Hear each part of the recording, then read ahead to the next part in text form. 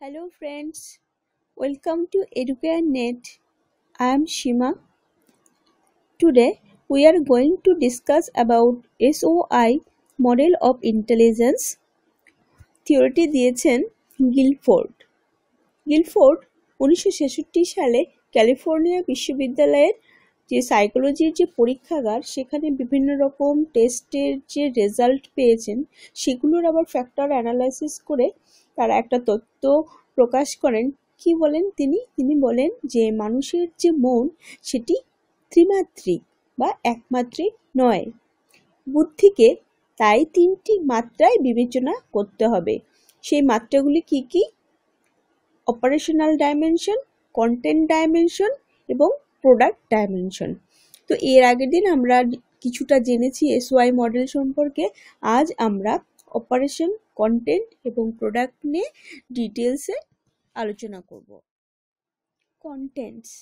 By contents, he meant that different people seem to pay more attention and think more effectively about different kinds of information. Content হলো বিষয়বস্তু, মানে যে বস্তুটি থেকে আমরা জ্ঞান অর্জন করি সেটি হচ্ছে কন্টেন্ট। তো গিলফোর্ড কি বলেছেন? গিলফোর্ড বলেছেন যে ডিফারেন্ট থিংসের উপরে ডিফারেন্ট পিপলের কিন্তু ইন্টারেস্ট আলাদা, বা সেই একটা বিষয়বস্তুকে দেখে বিভিন্ন লোক বিভিন্ন রকমভাবে রিয়াক্ট করে। সবার ইন্টারেস্ট লেভেল একরকম নয়, বা তার সবার বৌদ্ধিক ক্ষমতাও একরকম নয়। কোনো একটা মানুষের হয়তো কোনো কিছুর প্রতি আগ্রহ আছে, অন্য কোনো একটা মানুষের যে তার সেটার প্রতি আগ্রহী থাকবে বা সমান আগ্রহ থাকবে, এটা কিন্তু নাও হতে পারে। তো গিলফোর্ড কন্টেন্টসকে 5 ভাগে ভাগ করেছেন, মানে 5টি টাইপের কন্টেন্টসের কথা বলেছেন। সেগুলি হলো ভিজুয়াল, অডিটরি, সিম্বলিক, সিমেন্টিক এবং behavioural. Visual information directly from the senses or from the imaging informations like color of the object, shapes and size of figures etc. তো ভিজুয়ালটা কি? কোনো কিছু দেখে আমরা সেটি নিয়ে যখন ইনফরমেশন গেইন হয় কোনো কিছু দেখার পরে, সেটাই হচ্ছে ভিজুয়াল। সাপোজ তুমি আকাশে যদি কালো মেঘ দেখো, সেই মেঘের যে কালারটা, কালো মেঘ, সেটা দেখে কিন্তু তুমি বলবে বৃষ্টি হতে পারে। আবার যদি সাদা দেখো আকাশের যে মেঘগুলো, সেটা দেখে বলবে না না এখন বৃষ্টি হওয়ার কোনো সম্ভাবনা নেই। তাহলে কি বলো তো, তুমি কোনো কিছু দেখে তো ইনফরমেশন গেইন। ধরো যারা খুব পেইন্টিং ভালো বোঝে, তো দেখি কোনো পেইন্টিংকে দেখে দেখবি কত সুন্দর সুন্দর তারা তাদের মতামত দিচ্ছে। তো এগুলো কি? Visual information. এবার আসছি auditory information directly from the senses or from images, sound of birds or animals, sound of musical instrument. তার মানে it means getting information, getting knowledge of anything that we hear or listen. মানে কোনো কিছু শুনে যখন আমরা কোনো operation করছি সেটা হচ্ছে অডিটরি। যেরকম কোনো পাখির শব্দ বা কোনো মিউজিক্যাল ইনস্ট্রুমেন্টের শব্দ শুনে আমরা কি অপারেশন করছি, তো সেটা হচ্ছে auditory. Symbolic items such as words and symbols which generally convey some meaning, numbers, letters, symbols, designs etc. তার মানে এটা কি বলতো, এটি হচ্ছে অক্ষর বা কোনো সংখ্যা বা কোনো সংকেত, যেরকম অ্যালফাবেট বা নাম্বার সিরিজ বা ম্যাথমেটিক্সের যেরকম অ্যাডিশন, সাবট্রাকশন, মাল্টিপ্লিকেশন, ডিভিশন। তো এইগুলো কি বলতো, এগুলো হচ্ছে সিম্বলিক। বা অনেক সময় দেখো কেউ হয়তো পড়াশোনা জানে না, বাট কারেন্ট ইলেকট্রিক পোলের ওখানটায় বা কারেন্টের ওখানে দেখবে ডেঞ্জার সাইন থাকে, তো ওটা দেখে কি আমরা বুঝতে পারি যে এখানে বিপদ আছে। বা রাস্তা দিয়ে চলার সময় অনেক সময় অ্যারো আছে, মানে কোন দিকে আমাদের টার্ন নিতে হবে সেটা কিন্তু আমরা সেই অ্যারোটা দেখে বুঝে যাই। বা ট্রাফিক সিগন্যাল দেখে আমরা ট্রাফিক সিগন্যালে কি বলতে চাইছে আমরা সেটা দেখে কি করছি, আমরা বুঝে যাচ্ছি। তো এগুলো হচ্ছে symbolic. Semantic it means the knowledge of words and verbal qualities. দেখো, সিমেন্টিক কথাটা হচ্ছে গিলফোর্ড যেটা বলেছেন যে ভাষাগত অর্থ বা ভাবগত অর্থ, যেরকম প্রবাদ বাক্য, যেরকম অলস মস্তিষ্ক শয়তানের কারখানা। তো এটা দেখে কিন্তু, এই কথাটা দেখে আমরা অনেক কিছু বুঝে নিচ্ছি। দেখো, যে কোনো কথাকে বিভিন্ন রকম ভাবে কিন্তু বলা যেতে পারে, বা একজন বিভিন্ন রকম ভাবে সেটা মিন করতে পারে। যেরকম কাউকে যদি বলি, ধরো আমি জল খাবো, তো আমাকে 1 গ্লাস জল দেবে, এটা একরকম হলো। একই কথাকে, ওই আমাকে 1 গ্লাস জল দে, তো একই কথা, মানে জলই আমি চাইছি, কিন্তু দেখো ডিফারেন্ট ওয়েতে আমরা চাইছি। তো এখানে কিন্তু আমার যে বলার যে ভঙ্গিমা, এতে কিন্তু কি অর্থটা কিন্তু চেঞ্জ হয়ে যাচ্ছে। কোনটা হচ্ছে পোলাইটলি বলা, আর একটা কমান্ডিং টোনে কথা বলা। অর্থাৎ এই যে দুটো সেন্টেন্স আমি বললাম, এটা আমাদের মাইন্ডে দুরকম এফেক্ট বা দুরকম অপারেশন করবে।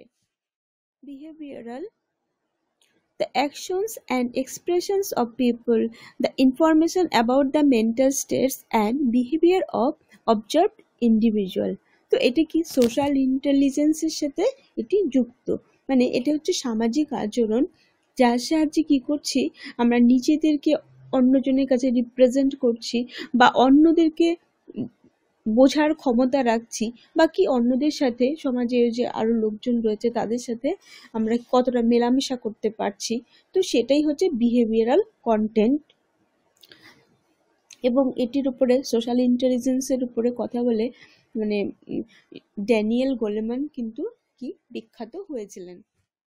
Operation: the operations dimension describe what the brain does with and to this type of information। মানে অপারেশনটা হচ্ছে একটা সাইকোলজিক্যাল প্রসেস বা অ্যাক্ট অফ থিঙ্কিং। মানে এটি হলো কি, এটি হচ্ছে প্রক্রিয়া বা প্রক্রিয়ার মাত্রা, যেটি হচ্ছে সাইকোলজিক্যাল বা মানসিক প্রক্রিয়া। তো গিলফোর্ড কি করেছেন, অপারেশনাল ডাইমেনশনকে 6 ভাগে ভাগ করেছেন, বা বলেছেন যে এর 6টি টাইপ রয়েছে। সেগুলো কি, সেগুলো হচ্ছে কগনিশন এবং মেমোরি। মেমোরিকে 2টো ভাগে ভাগ করেছেন, মেমোরি রেকর্ডিং এবং মেমোরি রিটেনশন। ডাইভার্জেন্ট প্রোডাকশন,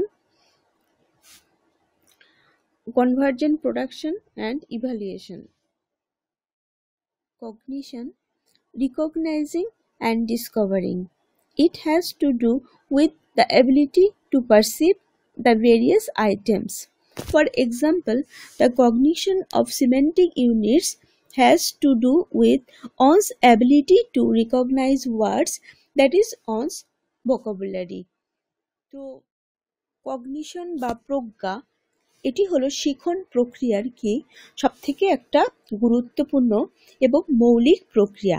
তো কগনিশন দ্বারা কি হয়, যে কোনো বিষয়ের সম্পর্কে, অর্থাৎ প্রবলেমটা সম্পর্কে আমরা জানতে পারি, বা কোনো জ্ঞানগত বিষয় কি একে আমরা ভালোভাবে আরো বুঝতে পারি। ধরো কারোর সিমেন্টিক ইউনিট মানে ভালো, কগনিশন তার ভালো, তাহলে কি হবে, সে ওয়ার্ডকে রিকগনাইজ খুব ভালোভাবে করবে, বা তার ভোকাবুলারি কিন্তু ভালো হবে। Memory has to do with the ability to store and retrieve various kinds of information. তো মেমোরিকে তিনি প্রথমে শুধু মেমোরি হিসেবে রেখেছিলেন, পরবর্তীতে তিনি মেমোরিকে আবার ডিভাইড করে দেন, সেটা হচ্ছে মেমোরি রেকর্ডিং এবং মেমোরি রিটেনশন। মেমোরি রেকর্ডিং হচ্ছে ইনফরমেশনকে কি করা, এনকোড করা, আর মেমোরি রিটেনশন হচ্ছে অ্যাবিলিটি টু রিকল ইনফরমেশন, মানে প্রয়োজন অনুসারে সেই ইনফরমেশনকে আমরা রিকল করতে পারি। কি বলো, আমাদের ব্রেনে যে আমরা যা কিছু শিখছি সেটাকে স্টোর করারও একটা পার্ট আছে, বা পাস্ট যে এক্সপিরিয়েন্সগুলো রয়েছে সেগুলো কি আমাদের ব্রেনে স্টোর হয়ে থাকে, এবং সেই পাস্ট এক্সপিরিয়েন্সকে কাজে লাগিয়ে কিন্তু আমরা বর্তমানের প্রবলেমকে কি করতে পারি, সলভ করতে পারি। তাহলে মেমোরিটা কি, মেমোরিটা হচ্ছে একটি প্রাথমিক মানসিক প্রক্রিয়া। তো এটির দ্বারা কি হয়, জ্ঞানের যে বিষয় সেটি কি সংরক্ষণ করা যায়, চেনা যায়, এবং প্রয়োজন অনুসারে তাকে আমরা কি করি, রিকল করি। Divergent production: Divergent production has to do with the ability to access memory. It refers to the ability to find large numbers of things which fit certain simple criteria. দেখো যে কোনো একটা প্রবলেমের অনেকগুলো সলিউশন হতে পারে, বা কেউ যদি যে কোনো ইন্ডিভিজুয়াল ডিফারেন্ট ওয়েতে থিঙ্কিং করার এবিলিটি রাখছে বা নিউ আইডিয়া দিচ্ছে কোনো একটা প্রবলেম সম্পর্কে, তো এটি কিন্তু ক্রিয়েটিভিটির সাথে ভীষণভাবে জড়িত।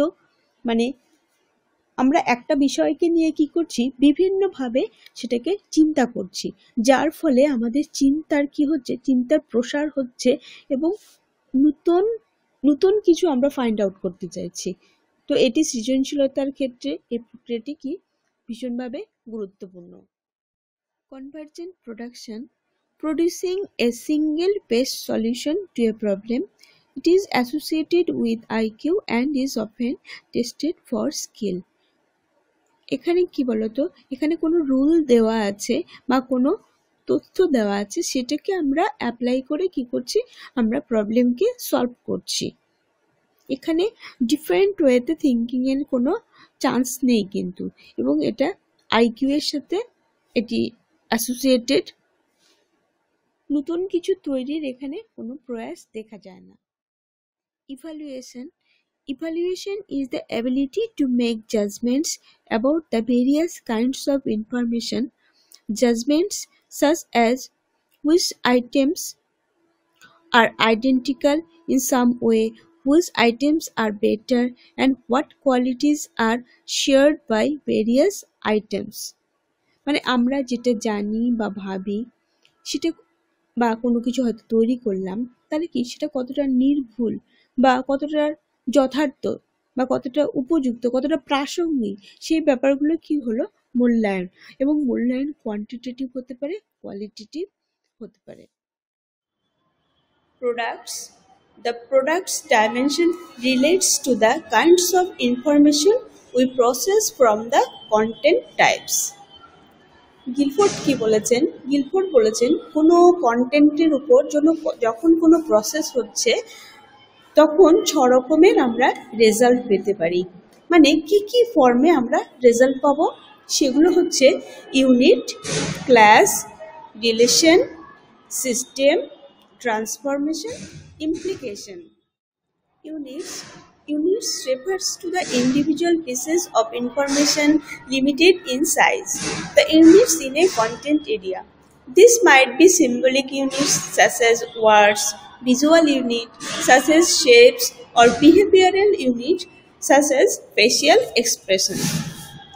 Units হচ্ছে কোনো বিষয়কে কেন্দ্র করে দেখে শুনে বা কোনো প্রতীক সহ জ্ঞান অর্জন করার একটা ক্ষমতা। এটা হচ্ছে সিঙ্গেল আইটেম অফ নলেজ বা smallest item of knowledge. Physical সায়েন্সে দেখো ইউনিটস বলতে আমরা কি বুঝি, ইউনিটস হচ্ছে এমন একটা সুবিধাজনক পরিমাণ যেটার সাহায্যে আমরা কোনো কিছু মেপে দেখছি, যেরকম সময়ের একক কি সেকেন্ড, বা ডিস্টেন্স দূরত্বের একক মিটার। সেরকমই ফেসিয়াল এক্সপ্রেশন একটা ইউনিট হতে পারে, কোনো ভিজুয়াল কোনো বস্তু একটা ইউনিট হতে পারে, বা কোনো ওয়ার্ড একটা ইউনিট হতে পারে।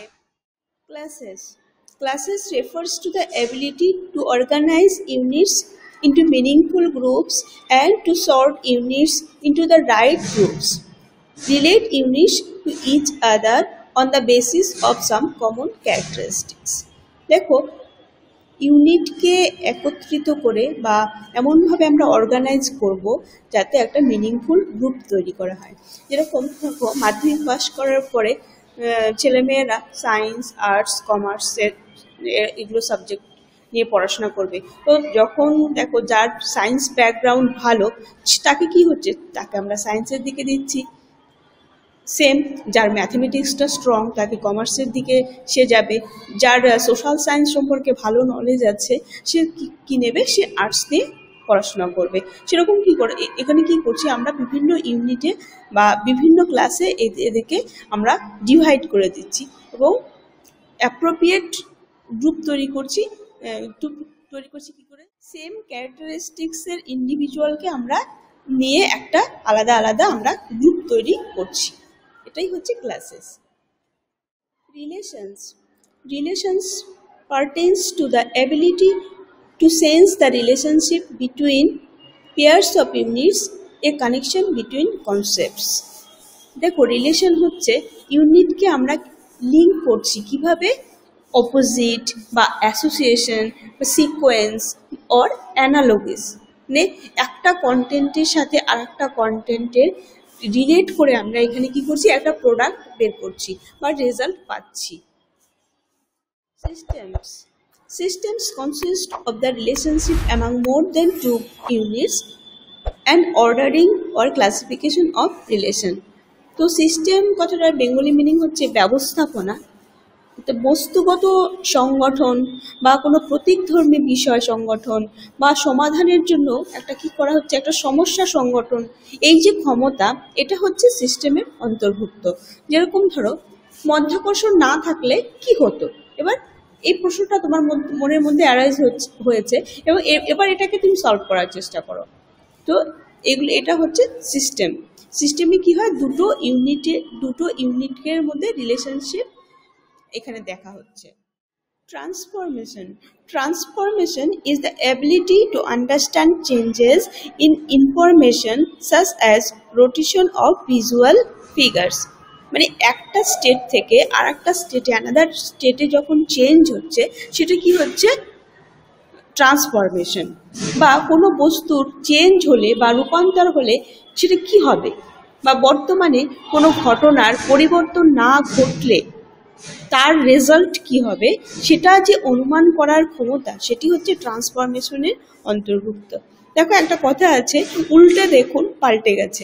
মানে একটা ফিগার আছে, সেটা একটা অ্যাঙ্গেল থেকে দেখলে, তারপর সেটাকে তুমি রোটেট করে দিলে, রোটেট করে অ্যানাদার অ্যাঙ্গেল থেকে দেখলে, তো দেখবে যে সেটার মিনিং কিন্তু চেঞ্জ হয়ে যাচ্ছে। তো এটা হচ্ছে ট্রান্সফরমেশন।